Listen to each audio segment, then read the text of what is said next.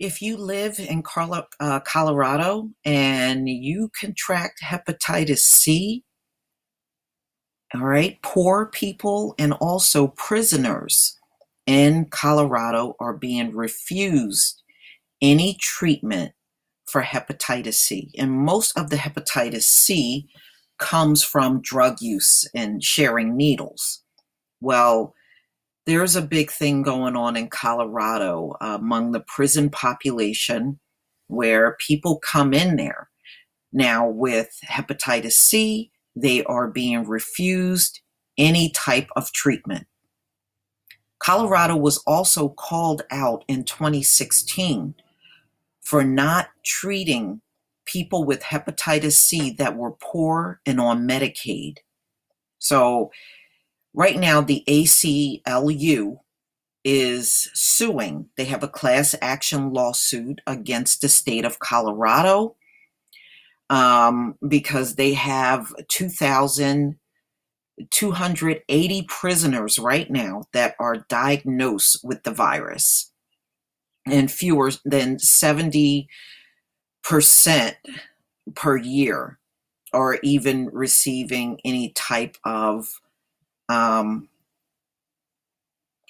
treatment. But right now, they're not treating anybody. They're not treating anyone. And that's the problem. So on this past Wednesday, they started a class action lawsuit.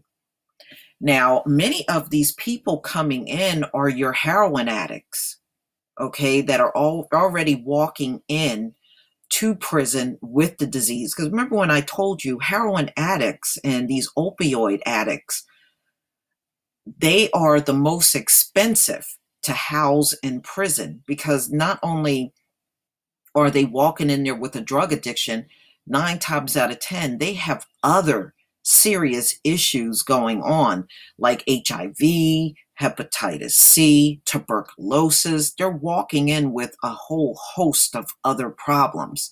So in order for them to be treated, it says the average person walking in there now with a heroin addiction plus other infectious diseases coming into prison, it costs $75,000 or more per year to house that person in jail, where it usually is for somebody that don't walk into prison with all of those issues, about $50,000 per year. So it's a huge problem.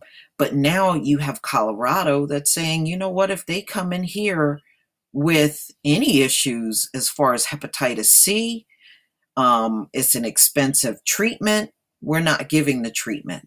So they're essentially are going to let these people just die from their disease. Now, remember, heroin addicts in jail are there because more than likely they're robbing to keep their drug addiction up. And the places that they hit the most are banks, pharmacies, and even people's homes in their neighborhood, looking for anything where they can either get money or any type of expensive objects where they can go to a pawn shop or sell on the streets. That's what most of your addicts do. And many of them are now out here panhandling. You know, I'm seeing and hearing a lot of people taking notice to the fact that many white junkies have now taken to the streets and they're out here panhandling. All right, so now we got this situation, and believe me, Colorado is not going to be the last place that refuse to do any drug treatment. All right, so now for them to give treatment for a 12-week period for hepatitis C, it can run anywhere from $30,000 to $40,000 for a 12-week treatment through your Medicaid.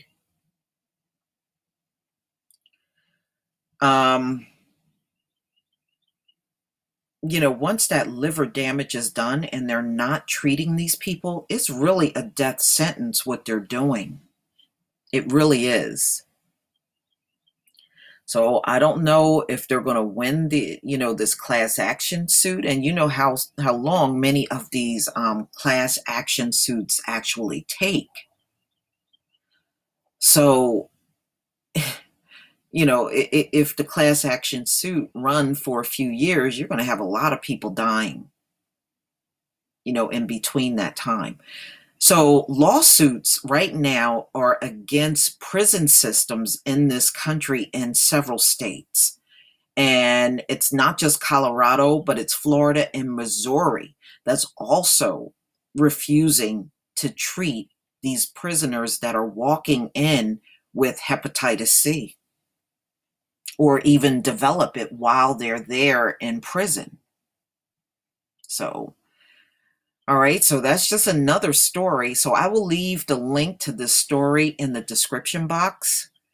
But please leave your comment and subscribe. And if you can donate to my channel, please do. Peace, family.